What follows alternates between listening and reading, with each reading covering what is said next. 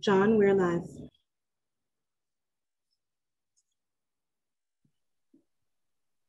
At this time, all sergeants, please start recordings. PC started. Thank you. Into the cloud, all set. Backup is rolling. Thank you. And good morning and welcome to today's remote New York City Council hearing for the Committee on Governmental Operations.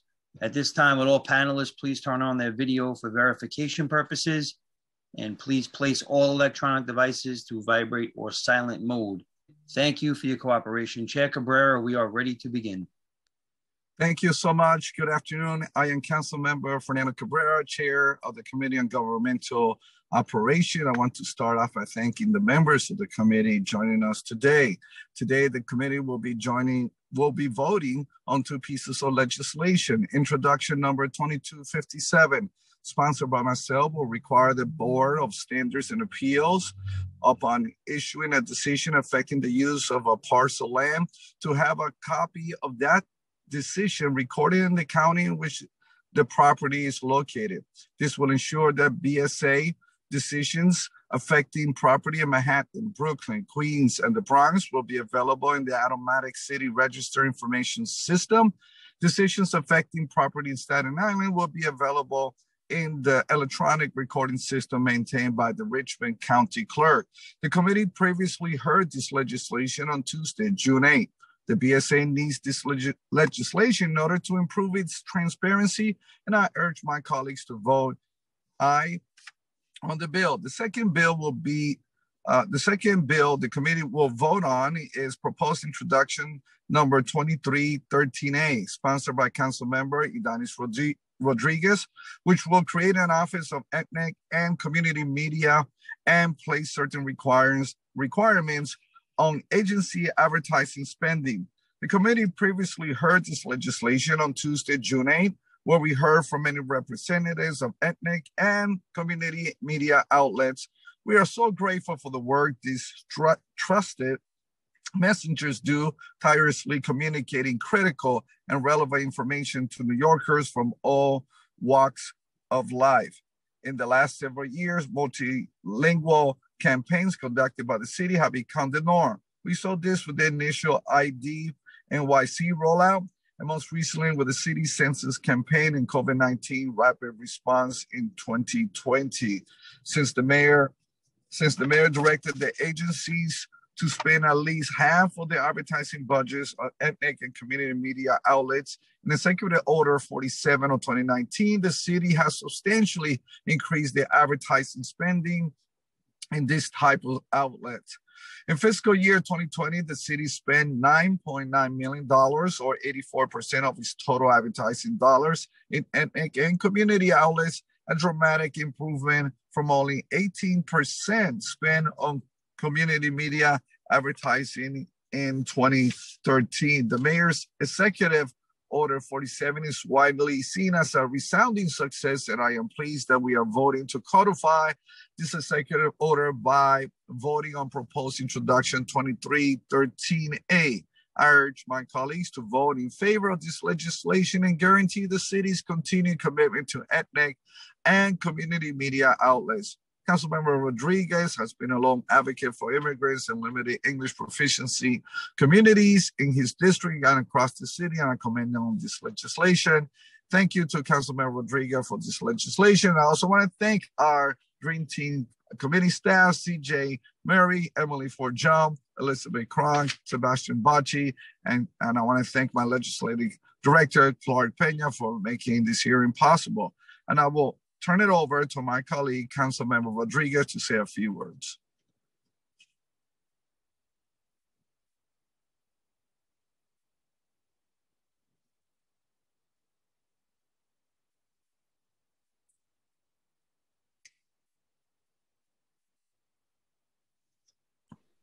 Mr. Chair, Councilmember Rodriguez is currently not on at the moment. Okay, no problem. So with that, let me turn it over to the clerk for a vote. Good morning, William Martin, Committee Clerk. Roll call vote, Committee on Governmental Operations, proposed introduction 2313A and introduction 2257. Both items are coupled. Chair Cabrera. I vote aye. Levin.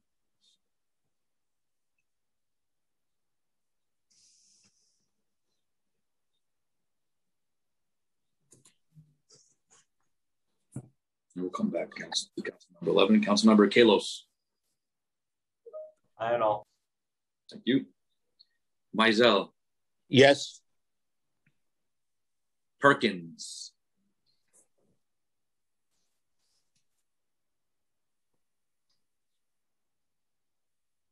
Councilmember Perkins, you're muted. Oh, yes, sir. Has it been unmuted? Yes, you're unmuted, Councilmember Perkins.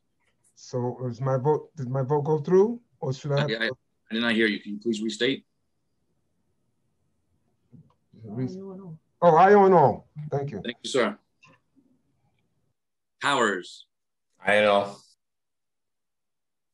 Yeager. Aye on 2257, no on 2313. Darma Diaz.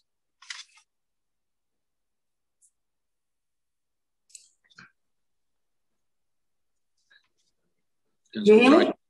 Yes. Thank you. You're welcome. Council member Levin.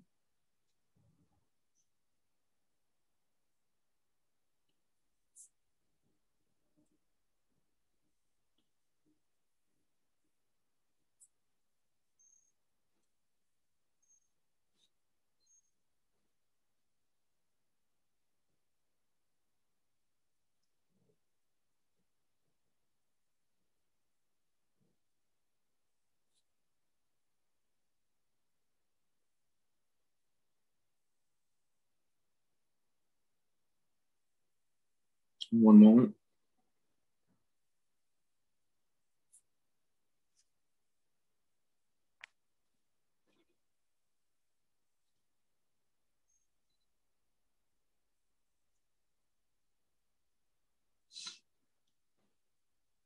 Council member 11.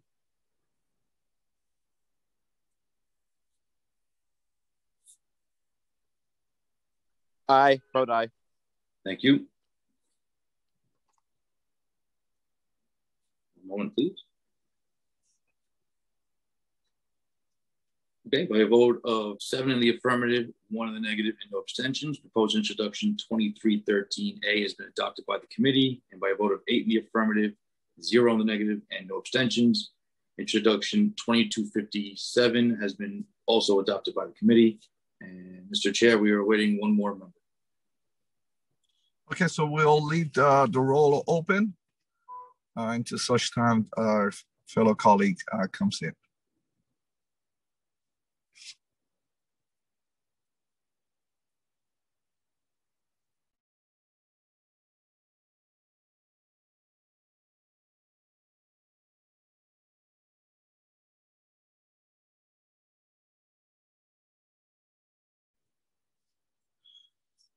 Who's missing at this point?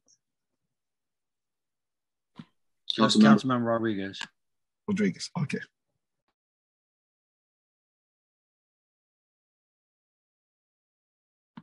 And we have him connecting now.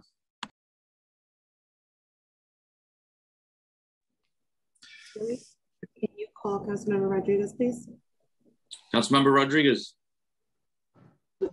Yeah, should I speak now? Yes, sir. Thank you.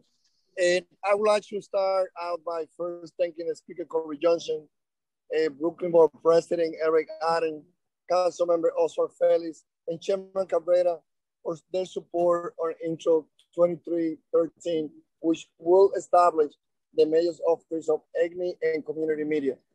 Also, I'd like to thank my whole staff, the Jeff, Jason Goldman, Chief of Staff, the Speaker, and everyone that worked in this legislation, as also my Chief of Staff, Elizabeth Conforme, my legislation person, and Evelyn Collado, my communication person, Tomás Garita.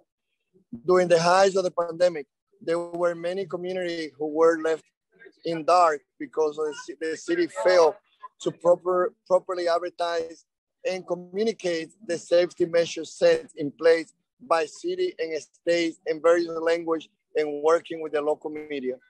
But this is not something new. For many years, our community being so dirty when it comes to those places in underserved community. However, is the city educating, the resident? How is the city connecting the resident who live in, especially in the poorest neighborhood, about the information and resources that we have not been something a priority to connect with the local and community media. There are over 200 languages spoken across the city and hundreds of ethnic and community media outlets. We must work with all media to ensure we're spreading important information in all languages to all New Yorkers, not only to those who speak English. I'm one of those New Yorkers, 35% born and raised in another country whose English is not the first language. However, people like me contribute a lot with our taxes and contribute in different shape and form to the development of this city. This bill is a huge win for our local media.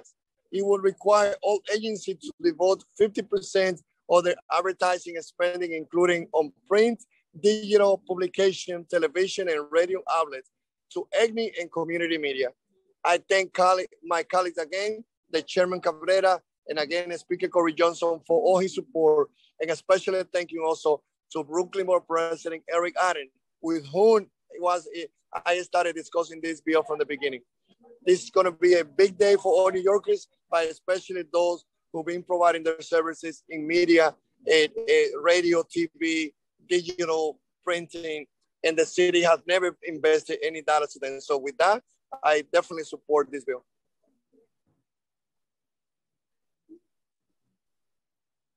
And should I vote aye now? Yes, sir. Yes, sir. Then with that, I vote aye. Thank you. Final vote. Proposed introduction 2313A is adopted by the committee with 8 in the affirmative, 1 in the negative, and no abstentions. And introduction 2257 is adopted by the committee with 9 in the affirmative, 0 in the negative, and no abstentions. Mr. Chair, that is a full committee. Thank you so much. And with that, we conclude today's hearing.